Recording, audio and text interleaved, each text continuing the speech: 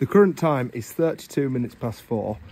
Here with Golden Duke, he's just having his evening meal, having a nice little holiday.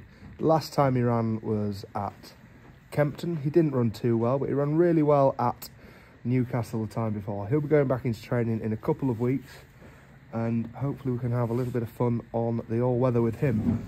That's Golden Duke. He's not very sociable when he's eating. The next lad, this is Bobby by Massat, out of a 2-time winning Kodiak mare. This lad will be going to get broken in around January time. He's got a great attitude. He loves his food. Look at him getting stuck into it down there. Oh God, there's a bit of aggression in there. That is what we want with our horses.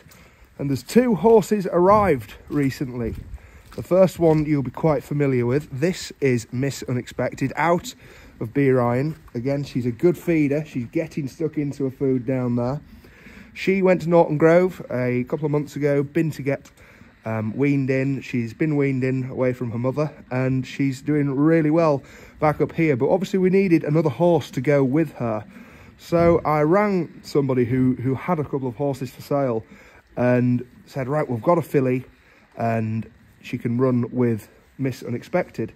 I thought, oh, brilliant. Anyway, I get there and I was told it was a colt. So I looked at the horse, I liked it that much, and decided to get it anyway. And didn't bother, you know, looking at the fruit and veg. And it comes to calling the vet up to geld the horse, and they couldn't find what they needed to chop off.